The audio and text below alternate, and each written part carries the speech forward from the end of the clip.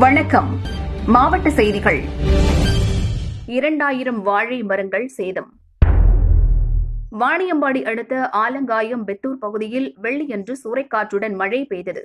சுகுணா பிரகாசம் என்பவருக்கு சொந்தமான 3 ஏக்கர் விவசாய நிலத்தில் பயிரிடப்பட்டிருந்த 2000க்கும் மேற்பட்ட வாழை மரங்கள் சாய்ந்து சேதமடைந்தன.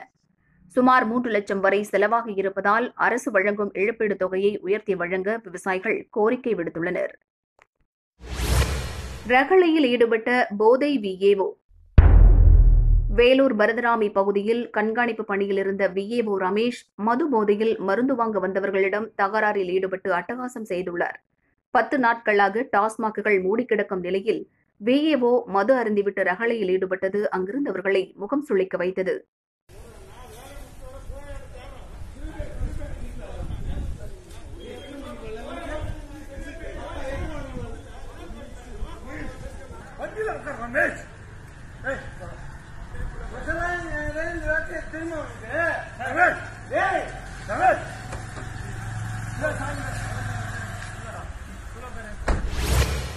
உண்டியல் பணத்தை கொடுத்த அக்கா தம்பி. கொரோனா வைரஸ் தடுப்பு நடவடிக்கைக்காக நிதியுதவிகளை வழங்கிட வேண்டுமென தமிழக முதல்வர் கேட்டுக் கொண்டார். திருவாரூர் கீழத்தெருவைச் சேர்ந்த நிசார் அகமது சல்மா தம்பதியரின் 7 வயது மகள் சனா, 6 வயது மகன் சக்கீன் ஆகியோர் 3 ஆண்டுகளாக உண்டியலில் தாங்கள் சேமித்து வைத்திருந்த 5500 ரூபாயை வழங்கியுள்ளனர். 7 பேருக்கு கொரோனா. டெல்லி மாநாட்டுக்கு சென்று திரும்பிய நீலகிரியைச் சேர்ந்த 8 பேரில் 4 பேருக்கு ஏற்கனவே கொரோனா உறுதியானது.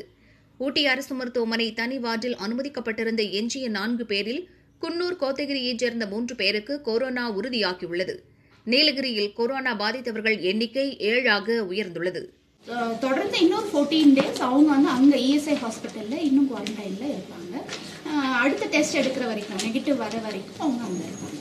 இந்த பிரைமரி கான்டாக்ட்ஸ் பொறுத்த வரைக்கும் 30 நபர்களுக்கு எடுத்து ஏற்கனவே அனுப்பியிருக்கோம். இன்று ஈவினிங்குள்ளே அந்த ரிசல்ட்ஸ் வரும். நம்ம இன்னும் செகண்ட் ஸ்டேஜில் தான் இருக்கிறோம். செகண்ட் ஸ்டேஜ்லேருந்து மூவ் ஆகாமல் இருக்கணும்னா மக்கள் இன்னும் விழிப்புணர்வோடும் பாதுகாப்புடன் இருக்கணுன்றது. சூறாவளியில் முறிந்த வாழை. கரூரில் குளித்தலை அடுத்த பரளி, தண்ணீர்பள்ளி, மயிலாடி, வைபம்பட்டி, குமாரமங்கலம் உள்ளிட்ட பகுதிகளில் சுமார் 5000 ஏக்கரில் வாழை சாகுபடி செய்யப்படுகிறது. இப்பகுதியில் வீசிய சூறாவளி காற்றால் 3000க்கும் மேற்பட்ட வாழை மரங்கள் முறிந்து சேதமடைந்தன. 8 மாத பருவத்தில் இருந்த வாழைகள் மண்ணில் சாய்ந்ததால் விவசாயிகள் கவலையடைந்துள்ளனர். இதேபோல் திருப்பூர் தாராபுரம் அடுத்த கொழிஞ்சிவாடி, ரமப்பட்டினம் பகுதியில் வீசிய சூறாவளியில் 5 ஏக்கரில் இருந்த கரும்புகள் வேரோடு சாய்ந்து சேதமடைந்தன. இலவசத்தால் மறந்தது இடைவெளி. ஓசூர் சின்ன எலசகிரியில் தன்னார்வலர்கள் சேர்ந்து ஏழை மக்கள் மற்றும் வாழ்வாதாரம் இழந்த வட மாநில தொழிலாளர்களுக்கு உதவ காய்கறிகள், மளிகைப் பொருட்களை இலவசமாக வழங்கினர். இவற்றை வாங்க நூற்றுக்கணக்கானவர்கள் கூடினர். சமூக இடைவெளியில் நின்று பொருட்கள் வாங்க வட்டங்கள் வரையப்பட்டிருந்தும் பொருட்கள் கிடைக்குமோ கிடைக்காதோ என்ற எண்ணத்தில் கொரோனாவை மறந்து மக்கள் வழக்கம் போல் முண்டியடித்தனர். போலீசார் இல்லாததால் தன்னார்வலர்கள் அவர்களை ஒழுங்குபடுத்தி பொருட்களை வழங்கினர். பசி போக்கும் சேவா பாரதி. ஊரடங்கு அமலில் இருப்பதால் கோவையின் பல இடங்களில் ஏழை மக்கள் உணவு கிடைக்காமல் தவிக்கின்றனர். அவர்களின் வீட்டுக்கே சென்று உணவு வழங்கும் பணியில் சேவா பாரதி மற்றும் RSS அமைப்பினர் ஈடுபட்டுள்ளனர். கோவை ஆர்எஸ்புரம் சத்குரு சேவா ஆசிரமத்தில் தயாரிக்கப்படும் உணவு 35 இடங்களில் தங்கியிருக்கும் சுமார் 25000 ஏழை மக்களுக்கு தினமும் வழங்கப்பட்டு வருகிறது. சித்தாவில் தீர்வு இருக்கு. கொரோனா வைரசுக்கு மருந்து கண்டுபிடிக்கப்படாத நிலையில் சித்த மருத்துவத்தில் இந்நோய்க்கு தீர்வு இருப்பதாக தமிழ்நாடு பாரம்பரிய சித்த மருத்துவ கூட்டமைப்பு பொதுச் செயலாளர் சுவாமி பிரேமானந்த் தெரிவித்தார். சித்தர்கள் வகைப்படுத்தியுள்ள 4448 நோய்களில் கொரோனாவும் ஒன்று. அதற்கான சித்த மருத்துவத்தை தமிழக அரசு பயன்படுத்திக் கொள்ள முன்வர வேண்டும் என்றார். வரைக்கும் ஆங்கில மருத்துவத்தில் இதுக்கு ஒரு பாராசிட்டமாலும் அதுக்கப்புறம் ஒரு ஆன்டிபயோட்டிக் கொடுத்து தான் பார்த்துட்டு இருக்கிறாங்க. இது எந்த அளவுக்கு ஒரு தீர்வை தரும்ங்கிறது சொல்ல முடியல.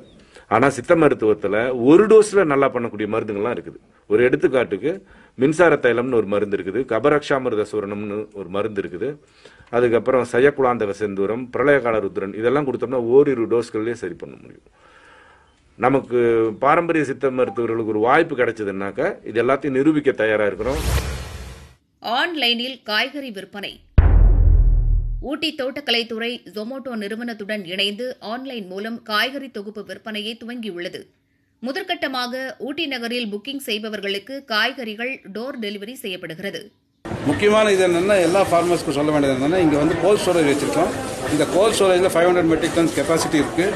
எந்த பொருளும் நீங்கள் வந்து வேஸ்ட் ஆகுதுன்னு நினச்சிங்கன்னா மார்க்கெட் பண்ணுறதுக்கு கொஞ்சம் சிரமமாக இருந்ததுன்னா நீங்கள் கோல்ட் ஸ்டோரேஜ் கொண்டு வரலாம். இது வந்து 1 மந்த் நாங்கள் வந்து ஃப்ரீ ஆஃப் காஸ்ட் எங்கள் கவர்மெண்ட் செக்ரட்டரி சொன்னதுக்கு எனக்கு கவர்மெண்ட்லேருந்து ஃப்ரீ ஆஃப் காஸ்ட் நாங்கள் கோல்ட் ஸ்டோரேஜ் வந்து ஆஃபர் பண்ணிட்டுருக்கோம். விவசாயிகளிடமிருந்து மலை காய்கறிகளை நேரடியாக கொள்முதல் செய்யும் தோட்டக்கலைத்துறையினர் ஊட்டி நகரம் மற்றும் கிராமங்களில் விற்று வருகின்றனர். 150 ரூபாய் காய்கறி தொகுப்பு ஒரு நாளைக்கு 300 பைகள் வரை விற்பனையாவதால் ஆன்லைனிலும் விற்பனையை துவக்கியுள்ளனர். கர்ப்பிணிக்கு ரத்தம் கொடுத்த காவலர் சையத். மணப்பாறையை அடுத்த வளநாடு பகுதியைச் சேர்ந்த 23 வயது காவலர் சையத் அபுதாகிர் மணப்பாறை சோதனைச் சாவடி பாதுகாப்பு பணியில் ஈடுபட்டிருந்தபோது அந்த வழியாக நடந்து வந்த தம்பதியரை அழைத்து ஏன் வெளியே செல்கிறீர்கள் என விசாரித்துள்ளார். கர்ப்பிணியான சுலோச்சனாவுக்கு ரத்தம் ஏற்றுவதற்காக வழக்கமாக செல்லும் மருத்துவமனைக்கு பரிசோதனைக்கு சென்றதாகவும் அங்கே இவரது ரத்த வகை கிடைக்காததால் சிசேரியன் செய்ய முடியவில்லை என்று கணவர் சோகத்துடன் தெரிவித்துள்ளார். அந்த பெண்ணின் ரத்த குரூப்பும் தனது ரத்த குரூப்பும் ஒன்றாக இருப்பதை அறிந்த காவலர் ரத்தம் கொடுக்க சம்மதித்துள்ளார். மருத்துவமனையில் சேர்க்கப்பட்ட கர்ப்பிணிக்கு காவலர் ரத்தம் கொடுத்தார். கர்ப்பிணிக்கு சிசேரியன் மூலம் பெண் குழந்தை பிறந்தது. தாயும் சேயும் நலமாக உள்ளதை அறிந்த சந்தோஷத்தில் அந்த காவலர் சையத் அபுதாகிர் மீண்டும் பணிக்கு திரும்பினார். தண்டனை என்ற பெயரில் லத்தியால் அடிப்பது, வார்த்தைகளால் காயப்படுத்துவது, மரமேறச் சொல்வது, மிளகாய் தின்னச் சொல்வது என தங்கள் இஷ்டத்திற்கு செயல்படும் சில போலீசார் மத்தியில் தேவையறிந்து கர்ப்பிணிக்கு ரத்தம் வழங்கி 2 உயிர்களை காப்பாற்றிய காவலர் சையத் அபுதாகிரை சமூக வலைதளங்கள் பாராட்டி வருகின்றன. திருச்சி எஸ்பி ஜியா உல்ஹக் பாராட்டினார். தினமலர் எதிரொலி கடல் செல்லும் மீனவர்கள். திருநெல்வேலி மாவட்டத்தில் கூடுதாழை, கூடங்குளம், கூட்டப்புலி, கூட்டப்பனை, உவரி உள்ளிட்ட கடலோர கிராமங்கள் உள்ளன. இங்குள்ள மீனவர்கள் நாட்டுப்படகில் சென்று மீன்பிடிப்பர். தற்போது ஊரடங்கு உத்தரவால் வாழ்வாதாரம் பாதிக்கப்பட்டுள்ளது. மீன்பிடிக்க அனுமதி வழங்குமாறு மீனவர் பேரவைத் தலைவர் மானிஷா, உவரி மீனவர் சங்க நிர்வாகி ஜார்ஜ் ஆகியோர் முதல்வர் பழனிசாமிக்கு கோரிக்கை மனு அனுப்பினர். இச்செய்தி தினமலர் நாளிதழில் வெளியிடப்பட்டது. செய்தி எதிரொலியாக நாட்டுப்படகு மீனவர்களுக்கு மீன்பிடிக்க மத்திய அரசு அனுமதி வழங்கியுள்ளது. திங்கட்கிழமை முதல் கடலுக்கு செல்கின்றனர். கொரோனா வார்டில் இருந்தவர் தற்கொலை. அரியலூர் மாவட்டம் கடம்பூரைச் சேர்ந்தவர் நாராயணசாமி. இவர் கேரளாவில் வேலை பார்த்து வந்த நிலையில் ஊரடங்கு காரணமாக அரியலூர் வீட்டில் இருந்துள்ளார். காய்ச்சல் காரணமாக அரியலூர் அரசு மருத்துவமனை கொரோனா வார்டில் கடந்த 6ஆம் தேதி அனுமதிக்கப்பட்டார்.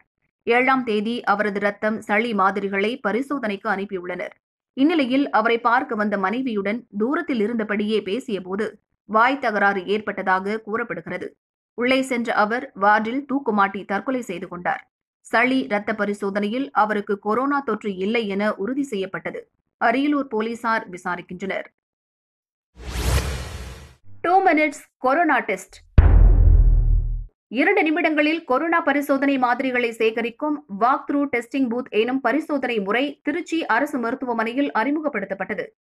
பரிசோதனை செய்ய விரும்புபவர்களை கண்ணாடி அறையினுள் உள்ள துளை வழியாக தொண்டை சளி மற்றும் இரத்த மாதிரிகளை டாக்டர் சேகரிப்பர்.